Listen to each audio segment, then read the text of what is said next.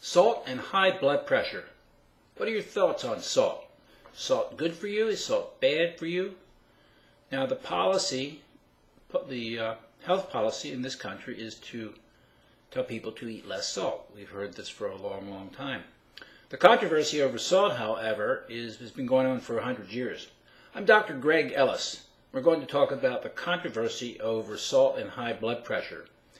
Now this is really no different than the cholesterol issue that we've had for the last 50 years. People fighting back and forth. There's contentiousness between the different groups and the different belief systems about whether or not salt affects blood pressure.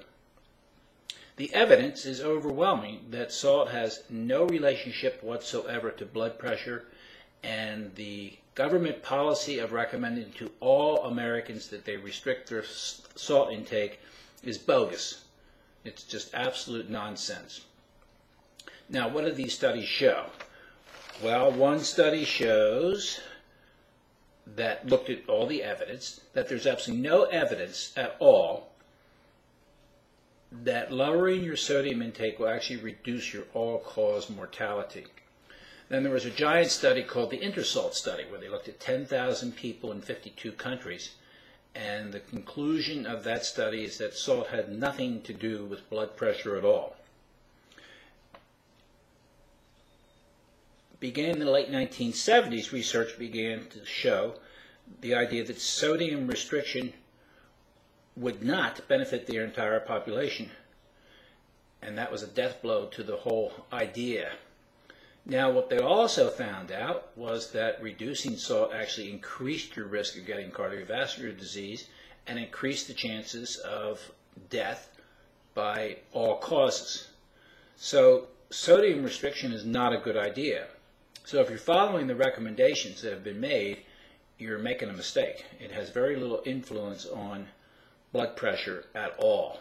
There is a subset of people who are salt sensitive and others who are salt insensitive, and it doesn't really make any difference there either. Therefore, the data shows and proves that lowering salt intake is not a wise idea. It's good to keep your salt intake where it is, and these government policies to tell everybody in the U.S. to restrict their salt intake is the same kind of stuff that they did with reduction in fat intake. It would be a good idea because there's this very, very small subset of people who respond and have issues with cholesterol and fat. But you don't make general recommendations to the whole country, to all the people in the country, when it's just a subset. And there is no real benefit to reducing salt intake. So you can keep your salt intake up. I recommend it, but the blood pressure and salt issue is a total myth. Now, one of the nutrients that is important in blood pressure control is calcium.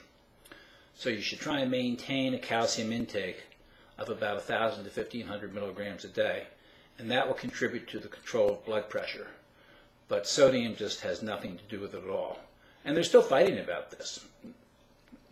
I have a whole file of research papers on this subject, and there's two camps, and they go back and forth fighting with one another, and some people arguing that there's strong positive relationship, and it's just not true. When you really look at the data hardcore, it just doesn't hold up at all. So that's the story on salt. Keep your salt intake up. Don't restrain yourself, and you'll be fine.